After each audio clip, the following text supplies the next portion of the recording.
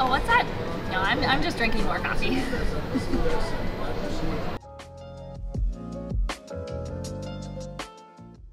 Turkey has a huge culture of coffee and tea drinking that dates back centuries. It all started as a way for people to socialize and sit and chat. Now you can see coffee shops, tea houses, and cafes all over the place, and people drinking hot tea and coffee on practically every street corner. So today we're going cafe hopping, and we're gonna see how the coffee and tea stacks up around Istanbul. Let's go.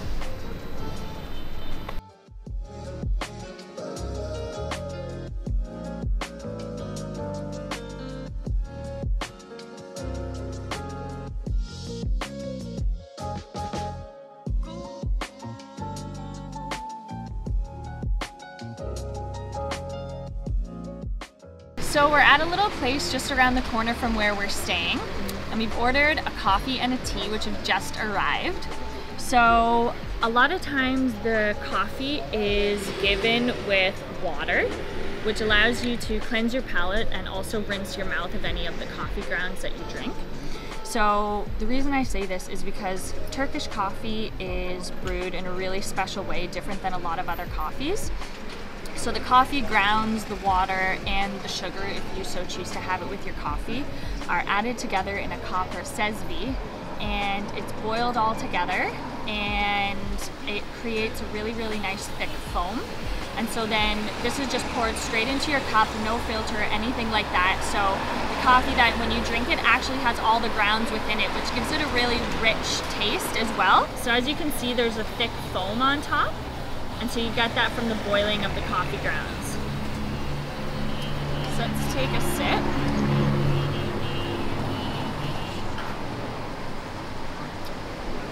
Oh yeah, that's really good. So it's super strong because you have all the coffee grounds in it, but because of it as well, it gives it this kind of chocolatey taste as well that's really rich and kind of smooth and velvety, which is so different than any drip coffee or anything like that you get in lots of other places in the world. So you can see why it's so popular and has been around for centuries like this. That's good. So along with our coffee, we actually got a tea as well. And tea in Turkish is çay or chai. And it's really popular in Turkey, just like coffee, if not more popular than coffee is here in Turkey. And it's been reported that Turkey is the world's largest consumer of tea per capita, so they really, really like their tea here. And you can see people in Turkey drinking tea all the time, outside streets, on the street, outside shops, in the shop. And they drink tea because they say that it's supposed to ward off tiredness. So that's why you see people in Turkey drinking tea, you know, all the time at all hours of the day, whether they're on break from work or at work. You see people serving tea to people in different shops, clothing shops, any kind of shops. So people here are always drinking tea. The tea is actually served in this cool curved glass on a plate. And the way it's served like this is so it makes it easier to serve people. And the reason why the glass is clear is because it allows the person who's drinking the tea to admire the nice colors and the hue of the tea. And it's glass, so it also keeps it super, super hot, piping hot actually to the touch. So it's really convenient to have a tea like this. Tea is usually served with sugar cubes, so this particular restaurant or tea or cafe, sorry, has sugar cubes in packages. So I'll just put one in because I don't really want too much sugar. And the tea here that they serve in Turkey is usually all a black tea, similar to a rose hip tea. But all the tea here, usually like this traditional Turkish tea, is a black tea. So let's give it a try. And actually, like I said earlier, it's in this glass. It's really, really hot to the touch. Yeah, so that tastes like you're black tea that you'd normally drink. It's really, really hot. I definitely recommend having a little bit of sugar in there, unless you like super bitter tea. For 3 Turkish lira, it's about less than 50 cents Canadian. Having a tea every day with your meal, for every meal, is really not that expensive at all, and I can see why Turkish people drink this all the time. Overall, we got Turkish coffee for 6 Turkish lira and the tea for 3 Turkish lira. So for 9 lira, which is just over $1 Canadian, it's pretty good. And it's a great little location on a busy street. And really for that price, you could drink coffee and tea all day, which is exactly what we're gonna do.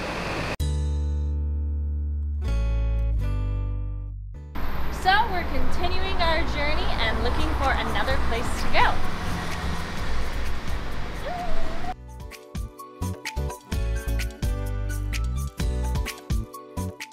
So we've arrived at our next place, Sisek Borek, and we're gonna try the coffee and tea here and see what it's like.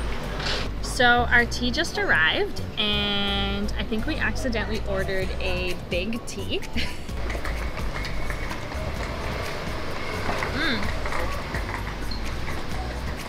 Yeah, really good. Again, similar to the last one, I'd say. Definitely bigger. Yeah, that's a nice hot tea. Nice black tea like the last one.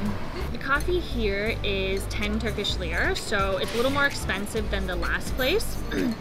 So we wanted to see kind of how the tastes differ, if there is a big difference in taste depending on the price. So you can see this one as well has the nice foam on top. So let's give it a taste. Piping hot, piping hot.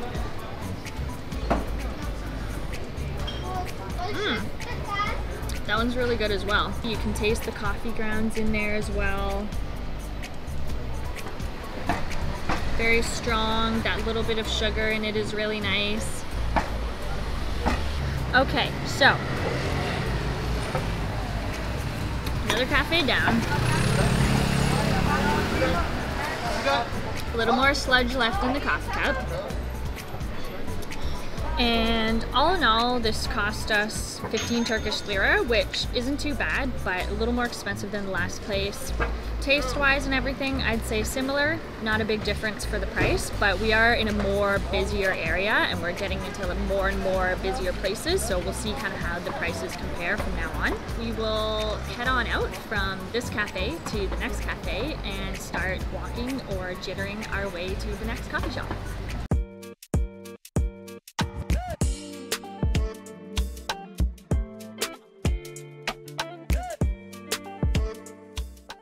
We found another cafe. This one's called Cafe Ara.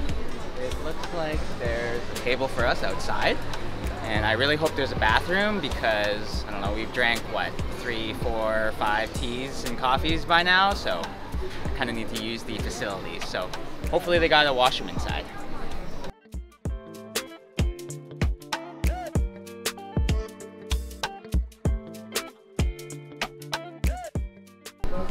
So it looks like, because this place is a bit fancier, their coffee is about 16 lira. Not about, it is 16 lira. And Turkish coffee with milk is 18 lira. And the black tea is 8 lira. So it's a bit pricier than where we have been today. Maybe double, if not triple, for the tea. But we're gonna try it and see if the increase in price is an increase in quality or not.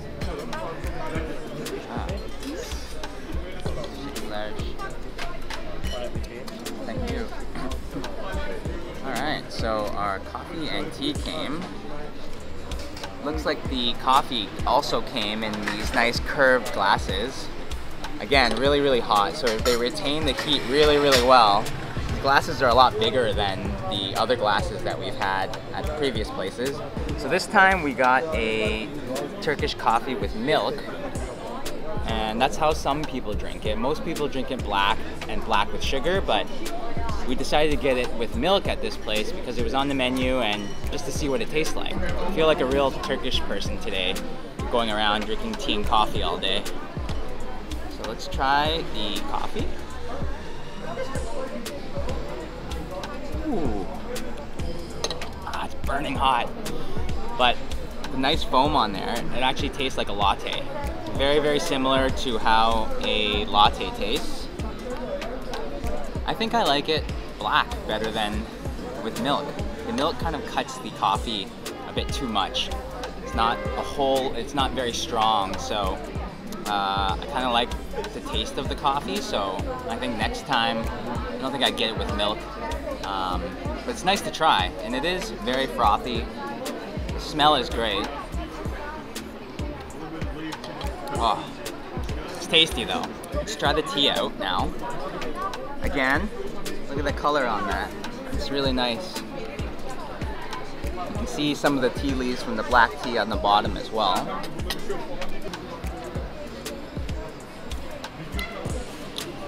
It's a little strong. This location's really nice because, as you can see, we're outside. There's tons of tables outside. So here in Turkey, a lot of coffee shops, cafes, tea shops, they have seating for you inside and also outside. So you can see people all over the streets, all the cafes and tea shops and coffee shops lined with people outside and inside having tea and having coffee. And it's really nice because, you know, you can sit back, you can relax with your tea and your coffee and watch the world go by.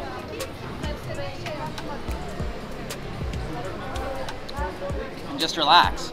And let's have a little taste of this guy. So this looks like a Turkish delight with peanuts in it. So it's cherry flavor with coconut bits on the outside and some peanuts on the inside. It really tastes good. It goes well with the coffee, I think.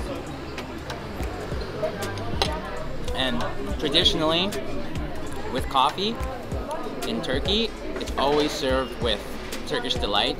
Obviously, some places, you know, you have to pay more for it, but it's nice when it comes complimentary like that. Tea was 8 lira. The coffee was 18 lira. So together, it's 26 lira, just less than $4 Canadian. So for what you get, it's a little bit more expensive. The taste, very, very similar.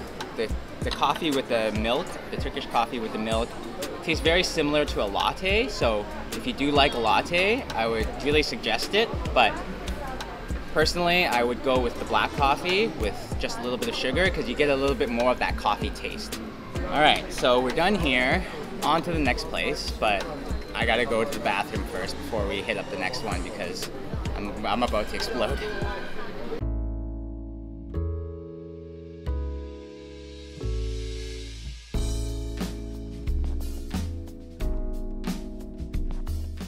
So we're at another coffee shop now called Manabatnaz, and this coffee shop is super cool because they make it in a very traditional Turkish way, and you can actually watch them making it, which is a really, really cool experience. So let's check it out.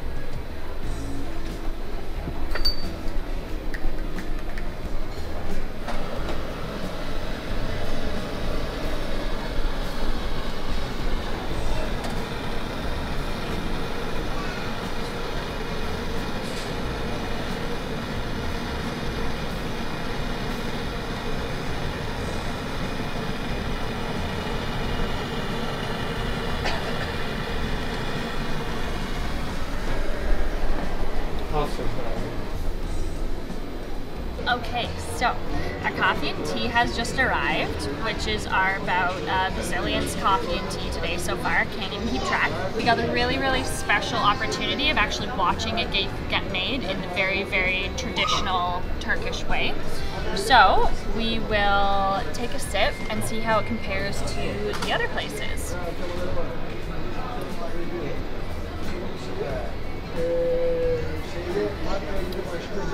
Wow, that's actually really good.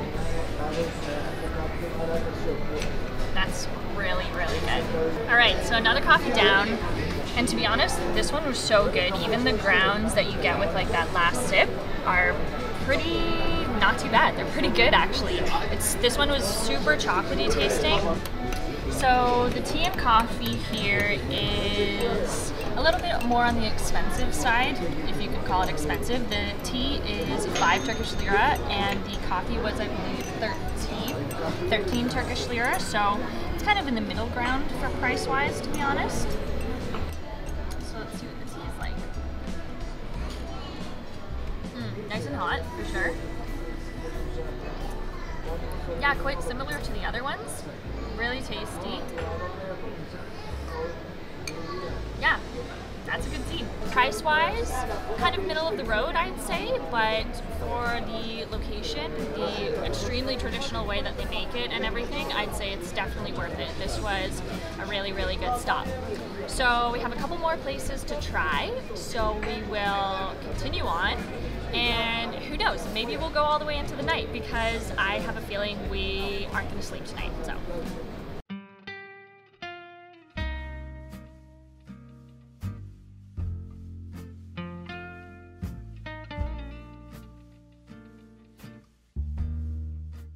So we're in an area in Istanbul called Galata, where Galata Tower is.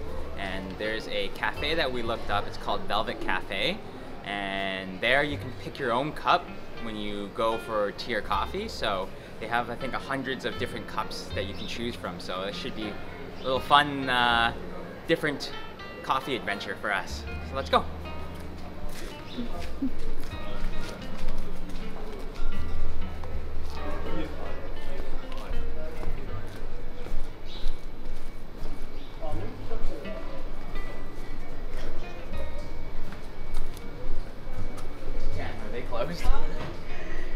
So, looks like Velvet Cafe is closed. Guess we came on the one day that it's not open, so on to the next place.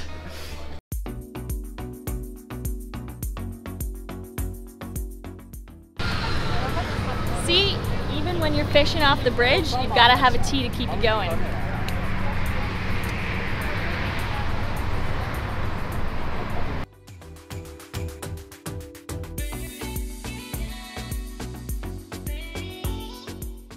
So we crossed the bridge and we arrived at Mehmet Efendi, which has a huge lineup around the block, which we were pretty aware of because this place is so popular. People just coming to get a coffee to go or actual grounds to take home that they've roasted and ground fresh today. So we're gonna go get in line and grab a coffee and enjoy it in this busy bazaar. Let's go.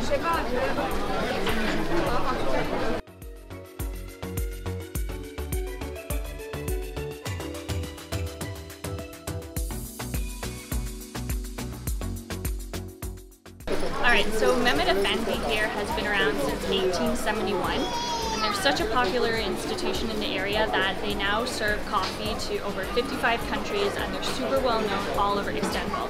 So we were really excited to get a fresh cup of coffee right from the place itself, and we had read on a bunch of different blogs and other places that that's what they do, you can go and grab a coffee from them.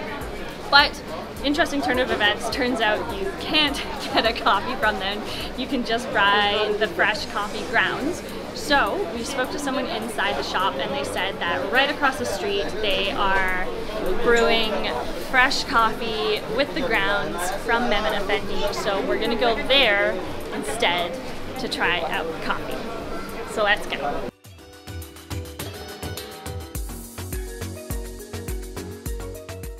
So we had a super long walk across the street, well, more like laneway, to get our Mehmet Efendi coffee, but it really worked out in the end because it's also a baklava place. So we've got ourselves a little portion of baklava too, which it all looks really, really delicious. So this will be an extra special treat to finish off the day.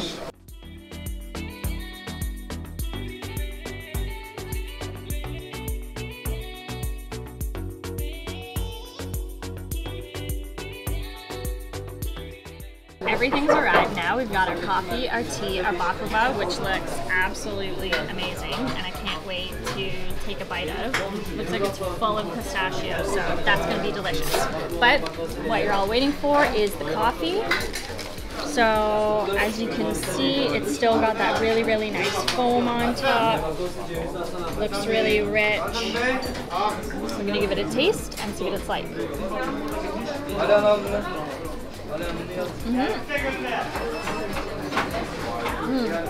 Yeah, that one's quite strong. It's got the nice foam and the froth on top. You can taste all the grounds swirling around, so that adds to the flavor. I'd say it's not quite as chocolatey as some of the other ones that we've had today. Well, that's hot.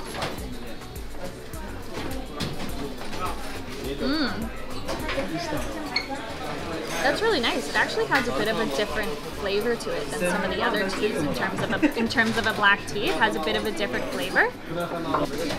Let's dig into the baklava.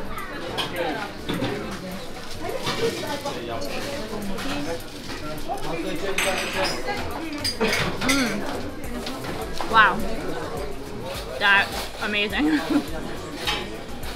There's so much pistachio in there. So for the coffee, tea, and baklava, it costs 30 Turkish lira, which is about $4 Canadian, which is a really, really great deal, especially to what we would pay for something like this back home. So for what we got and the quality, there's just no comparison. Overall, our coffee and tea tour around Istanbul was a jittery success. Everywhere we went to had really great tea, really delicious coffee. Manabatmaz, I'd say, by far had the best in terms of quality, taste, price, and preparation, the way they did it in a very, very traditional Turkish way. So I'd say they definitely take the cake for the best place that we went to today. If you enjoyed our cafe hopping adventure today, please don't forget to like and subscribe to our channel for more exciting videos and adventures like this one. We will catch you next time, at which point we will most likely still be awake. See you guys later!